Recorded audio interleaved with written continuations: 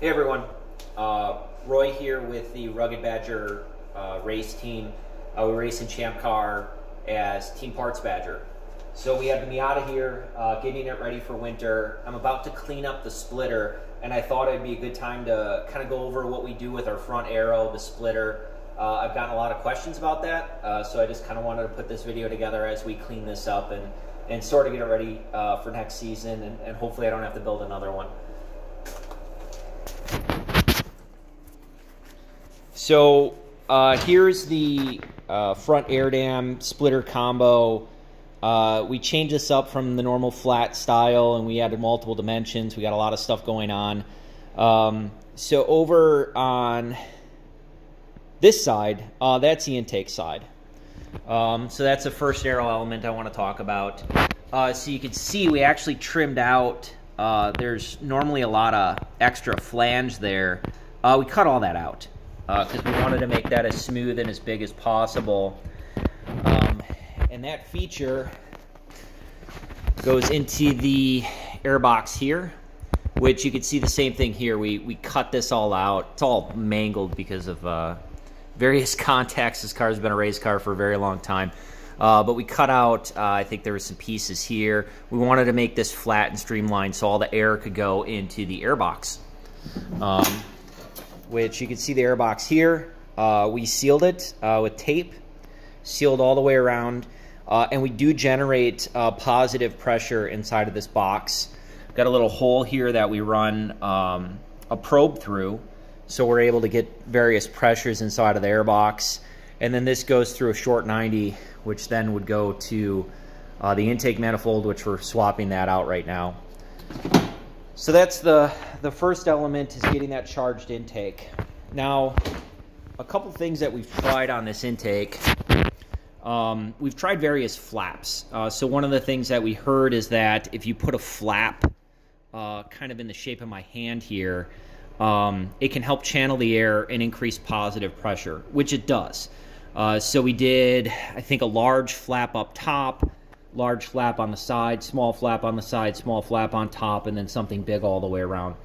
And we did see actual positive pressure differentials in the air box.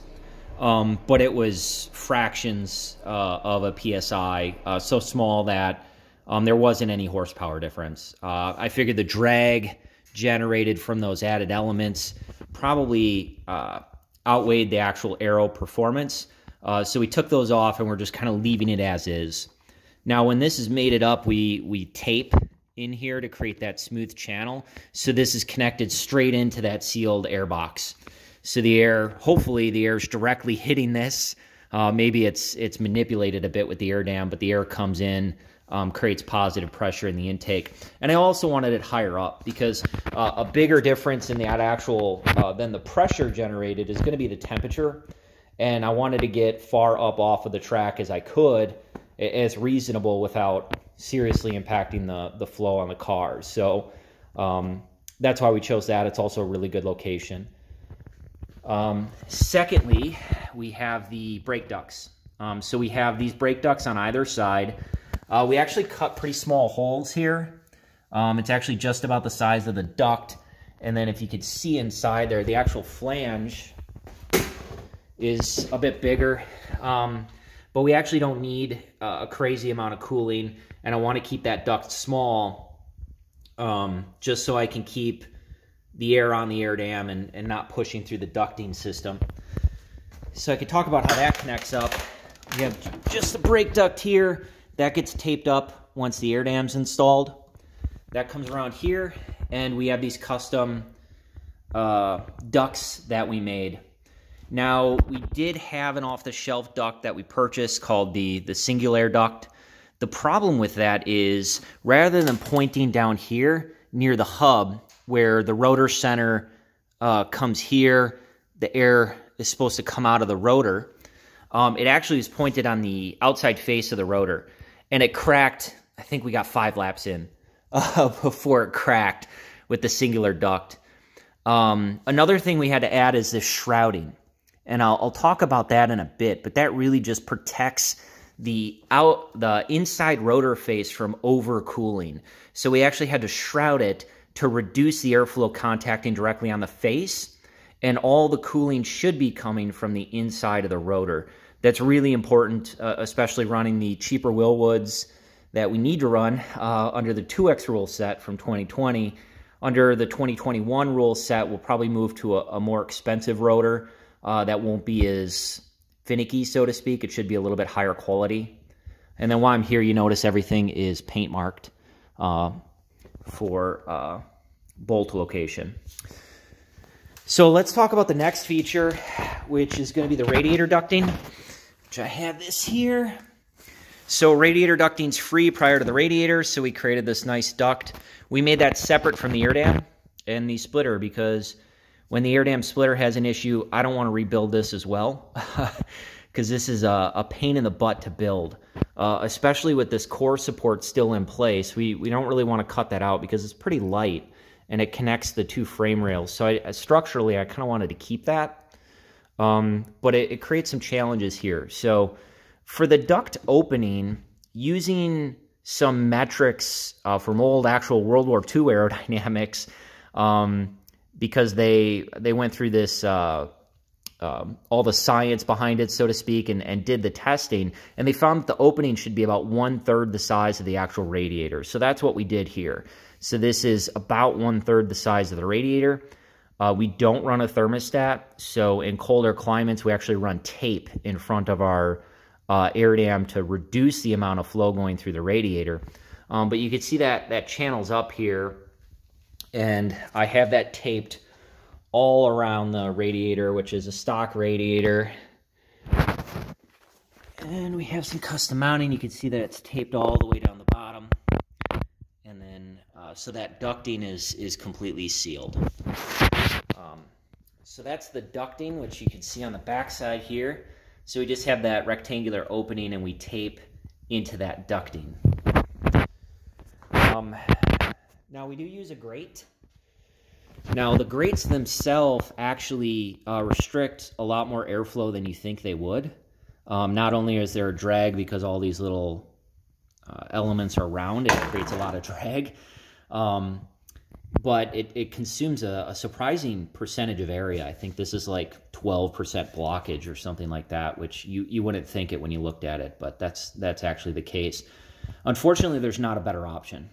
One of the issues that we had, however, I mean, we don't want debris going into the radiator, so we need something, but on at least 2 occasions where you go off course, we picked up some dry grass that blocked this entire screen. Another instance, it was actually snow that blocked the screen, and we had to come in for a pit stop. And within just 1 lap, taking it easy to come in, we almost overheated by the time we got in. So what I think I'm going to do for this season is I'm going to create a Z pattern. And what I want to do with that Z pattern is allow it to fill the valley with any debris, but still leave the peaks of the Z, so to speak, open for airflow. So worst case, we're still going to have some airflow. So I'm going to try creating something like that pattern and just see if it works. So that's the radiator element. So we talked about the intake, the brake ducting, the radiator. Now, probably talk about our splitter ramps. So similar to the diffuser in the back of the car, you can actually do something similar on the front. And you see this ramp here, it's quite a large opening, and it comes down and ramps up. Which I'll split this up. You can notice it actually starts right here. You want to start them a little bit further back from the lip. You don't want them right on the edge. Flip this upright. You can see the back side of this opening. So what this does, the air that comes in here comes into this section and it forces an expansion to take place into this region. And when that expansion takes place, it actually sucks air in and creates a low pressure region right here. And you're starting to actually slow that air down as you expand it, which this region is about to contact the tire face. So we want to slow that air down. And then this air is forced behind the tire. So the air actually comes up, see if I get a shot here. So the section hitting the tires here, the other section is actually underneath this brake duct, and hopefully it finds a way around all this crap back here and forces itself out the back side of the wheel well. Alternatively, we have the flares up here, the vents, louvers up here, and we kind of copied the design for that. But what that's going to do is evacuate the high pressure zone that exists there from the tire rotation and also the buildup of pressure in this area. We want to evacuate as much of that as we can.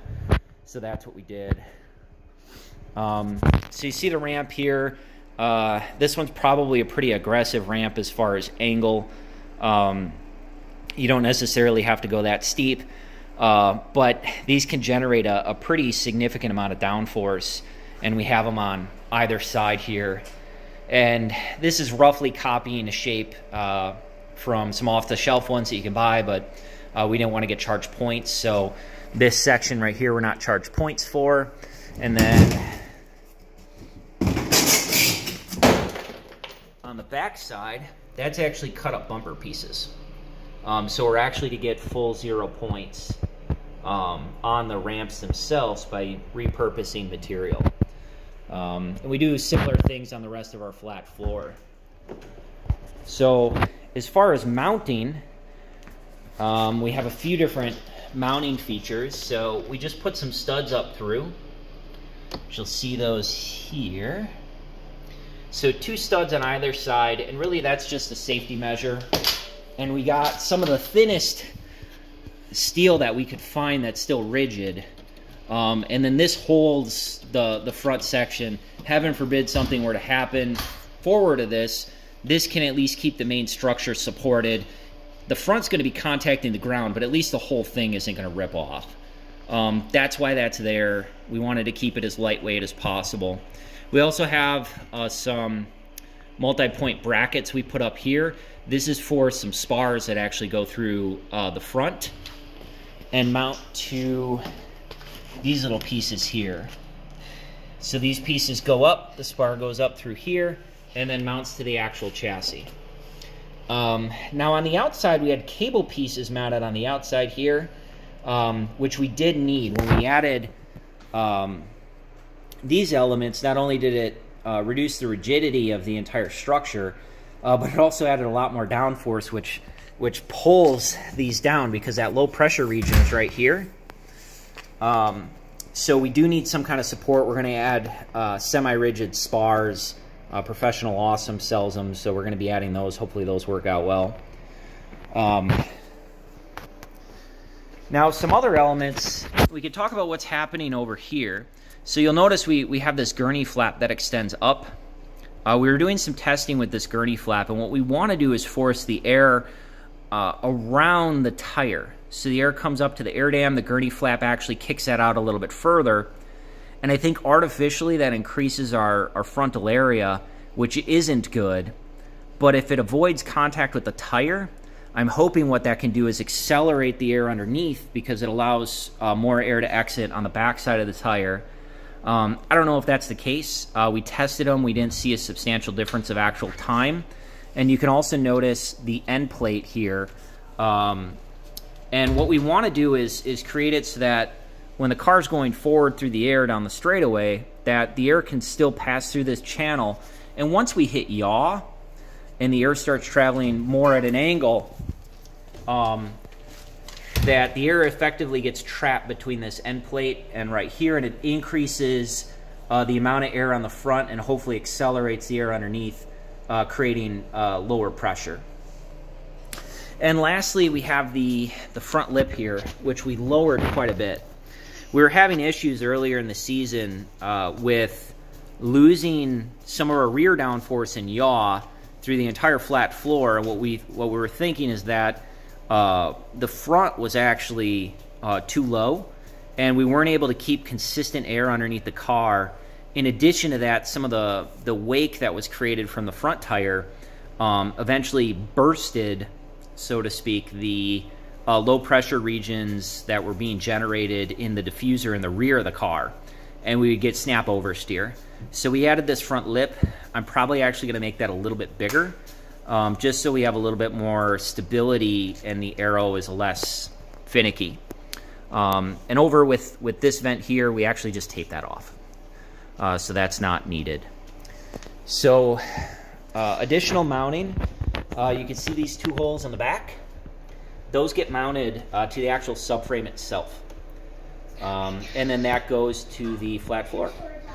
So that is our front aero and our front splitter. Thanks, everyone.